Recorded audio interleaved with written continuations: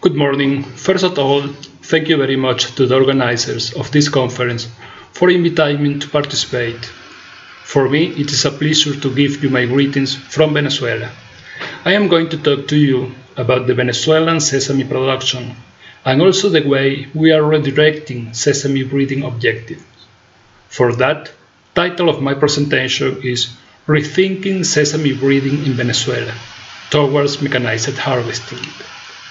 Content of my presentation is sesame production in Venezuela at the first, second, objective of sesame breeding in Venezuela, third, toward totally mechanized harvesting, and fourth, breeding for mechanized harvest. Venezuela is a tropical country which is at north of South America.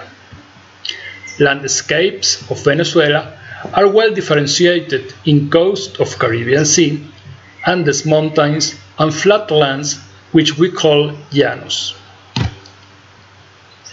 Sesame is grown in llanos between 60 and 200 meters above sea level in landscapes with typical tropical seasons.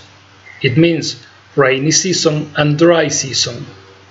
Sesame has some particularities which I am going to enumerate.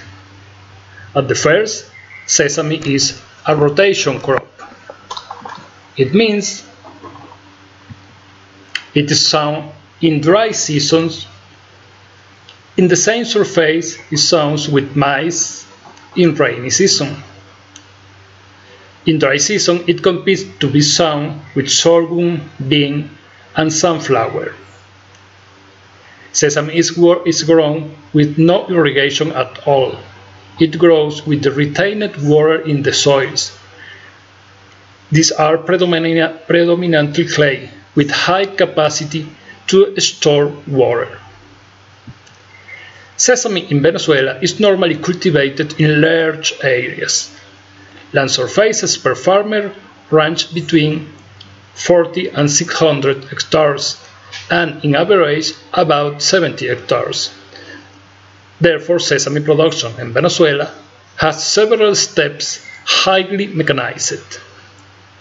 Sesame production area in Venezuela is not stable. It has been ranged in the last 30 years between 2,000 and 110,000 hectares. In consequence, total production per year is not stable. However, sesame is an important crop because most of its production goes to exportation market, most like natural grains and the hulled and toasted grain, and some quantities like sesame oil and tahini. To get all these products, it's necessary to work very hard in the field. The first step is to prepare the soil. Strong primary tillage and afterwards secondary tillage is carried out on the soil to get a fine bed for sesame seeds. This tillage has to be carried out when rain has been finished, but the problem is that we have a tropical climate which is not predictable.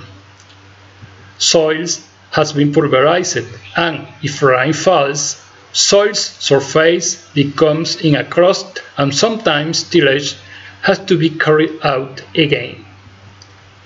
When soil is prepared, sowing can be carried out. For that, different models of sowers are used. Sow dip has to be calibrated in order to seed reach the soil level in which water is present, that is, to ensure seed germination. In the picture, workers are aware about the good coming out of the seed from sower, and also they are checking the bed of the seed is wet. Again, rain at this moment is a big problem. Crust formation can avoid emergence of sesame plantlets, and work of 100 hectares can be lost. Let's germinate in about 1 week, and they begin to grow, and very slow growth during the first month. In this step, sesame is treated by insects such as cutworms and soil fungi such as Macrophyllina fasciolina and Fusarium oxysporum. With control is also a mechanized work is performed at day 30-35, just before flowering.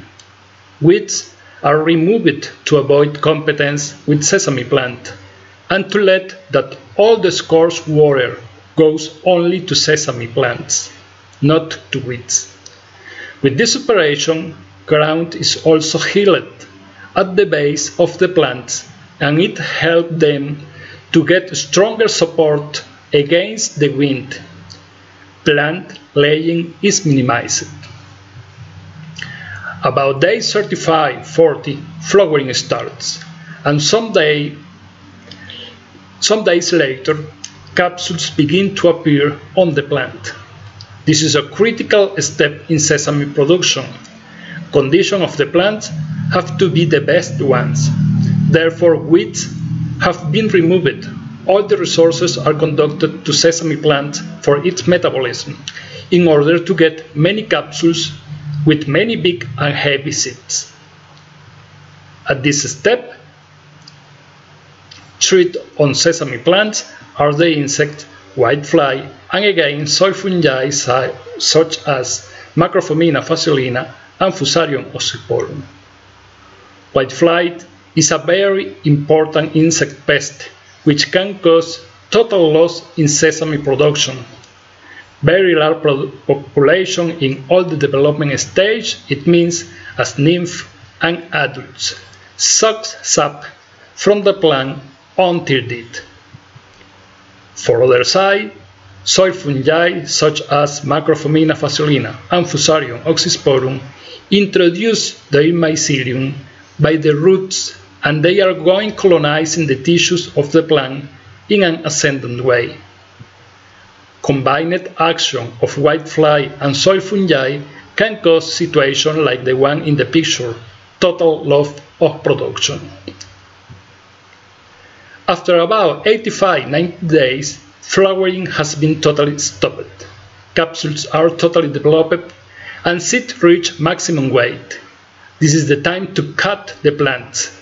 This operation is carried out by using swat hair, which cuts and ties plant shocks, leaving them on the ground. Shocks have to be stood up. This is a manual work. Workers go behind the swat hair, take several plant bundles and put together with the capsule tip facing up to avoid seed fall on the ground. Shocks remain in the field for 10-15 days until plants are dry. And now we have to treat rain and theft. If a rain falls, plants get humidity and fungi can develop on the plants. Total loss is a possibility. Sometimes in the night, people shake the shocks to get the seeds, and of course, when threshing is done, very little seed is obtained. The way to obtain the seed from the shocks, it means the thresh, is done using a combined with a special adaptation. The front of the combined is a platform, and in one side there is an oscillating piece, which hits the shocks while it is going ahead. Now the shock is inside of the combined, and the process is similar to the process for other crops to separate the seed from the fruit, it means from the capsules.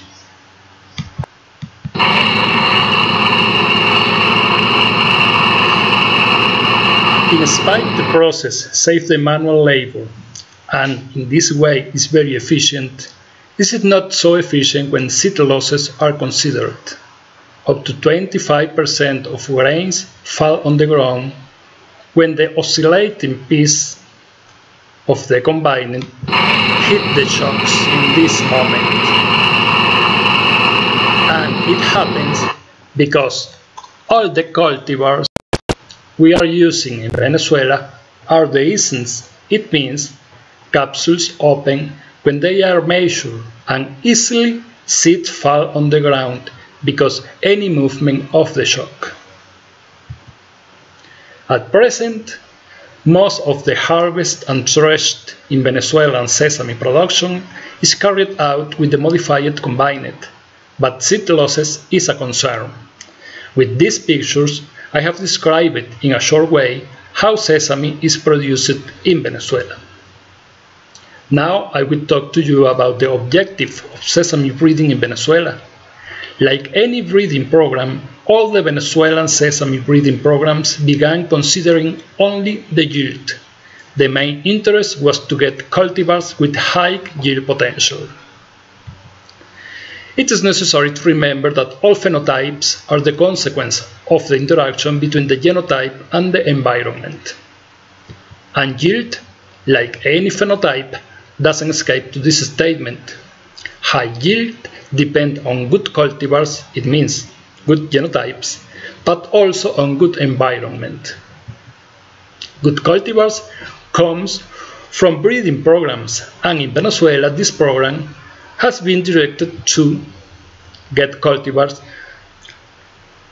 with high yield potential, well adapted to production conditions, especially when they have a short cycle of about 90 days, tolerant to whitefly and soil fungi, and with a very important quality trait for Venezuelan sesame, that is white grain.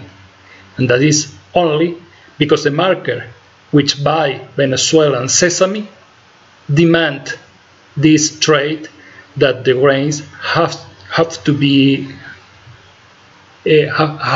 white.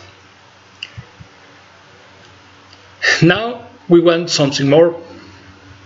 We want to get cultivars well adapted to direct harvest.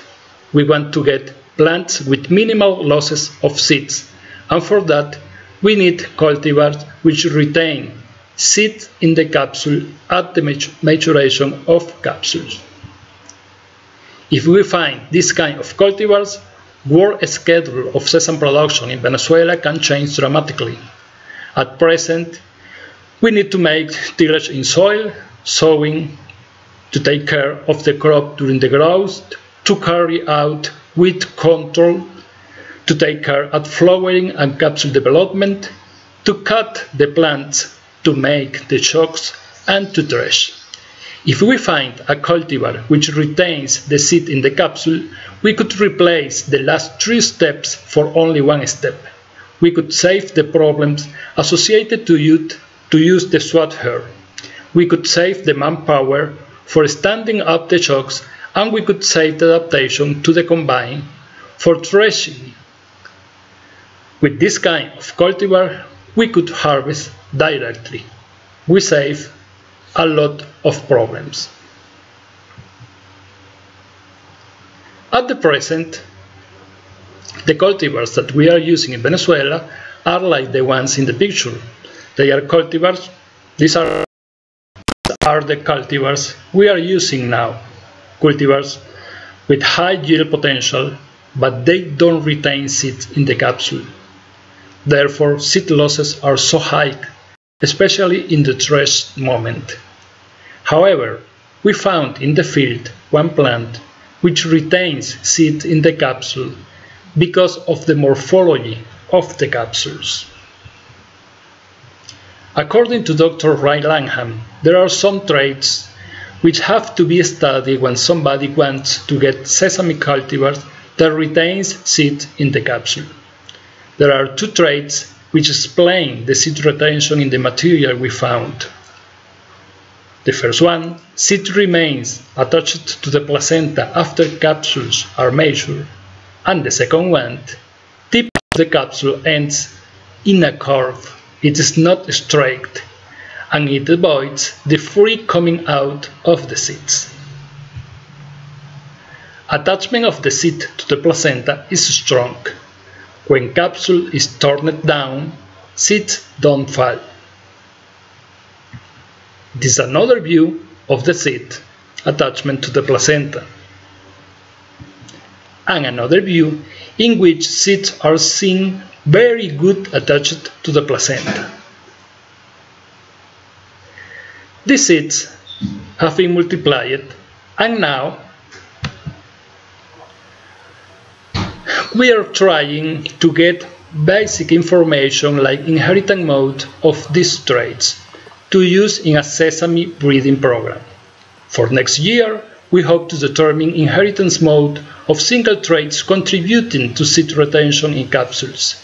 Traits such as curved tip in capsules, seed attachment to the placenta, and length of the capsule opening. Furthermore, now we are making the crosses to get a basic population with high genetic diversity for traits contributing to seed retention in capsules in order to begin a selection program. Thank you very much for your attention, my best wishes for the success of the conference, and my greetings from Venezuela. I hope to meet you personally in another occasion.